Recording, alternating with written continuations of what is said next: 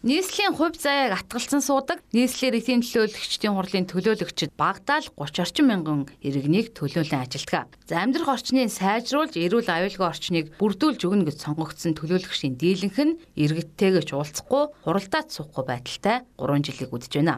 За өнөөдрийн хуралдааны жишээг харахад л нийслэл хотод хашаахаас барьж буулгах шин журмыг хэлэлцэн батлах хуралд 10 төлөөлөгч л сууж явах жишээтэй.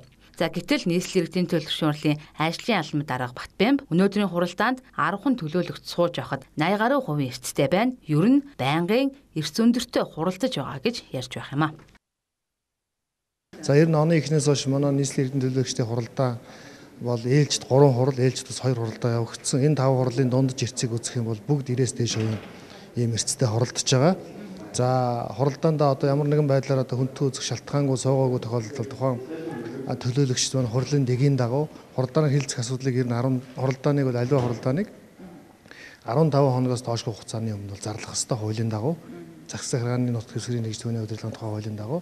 Тэгэхээр 15 хоногийн өмнө хуралдаан зарлаа тухайн хуралдаар хилцэх асуудлаа баталсны дараагаар бүх төлөөлөгчдөө тухайн хуралдаанаар хилцэх асуудалтай холбоотой материалыг хөрвүүлдэг.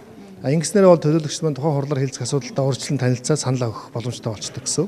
Ингээд хуралдаан суух боломжгүй болсон тохиолдолд бол тухайн хилцэж байгаа асуудлуудын талаар өөр зарчмын байр суурь баримталж байгаа бол тэр саналаа урьдчил бичгээр өгөөд энэ санал хураалгах процесс бол ингээд оролцоод явчих боломжтой ийм дэгээр зохицуулагдсан байдаг.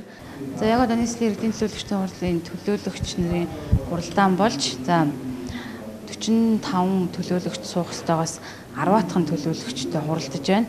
За бид нийслэлийн иргэдийн төлөөлөгчдийн хурлын ажлын албан даргаас ирсэн мэдээллийг авахыг хүссэн боловч заавал албан бичгээр аав гэсэн шаардлага тавьж явах юм аа.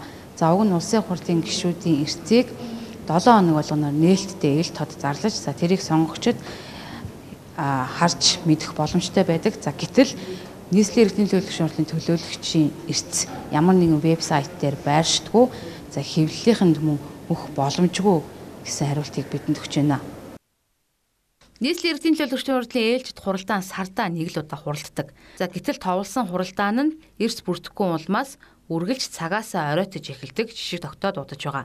За тиймээс бид нийслэлийн иргэдийн төлөөлөгчдийн хурлын төлөөлөгчдийн хэн нь хуралдаа суудаг, хэн нь суудгүй вэ гэдгийг олон нийтэд нэртэй нь мэдээлэх хүсэлтэд тавьсан боловч бидний хүсэлтийг албан бичиг өгөөд нийслэлийн иргэдийн төлөөлөгчдийн хурлын дарга давг зөвшөөрвөл өгнө гэх хариултаар соёлтойгоор татгалцсан юм а. За зүйн бол нийслэлийн иргэдийн төлөөлөгчдийн хурлын төлөөлөгчдийн эрсцийг нийтэд байнга илзарлаж хуралдаа суудгүй төлөөлөгч нарыг сонгогчдод нь мэдээлж явах ёстой байтал ийхүү тэднийг хаацалж байна. За бид албан бичгийг өгч жагаад үзэгч та бүхэнд хуралдаа суудгүй хэрнээ жил бүр 40 сая төгрөгийн урамшуул авч байгаа төлөөлөгч нарыг нэртэй зарлаж мэдээлэх болно.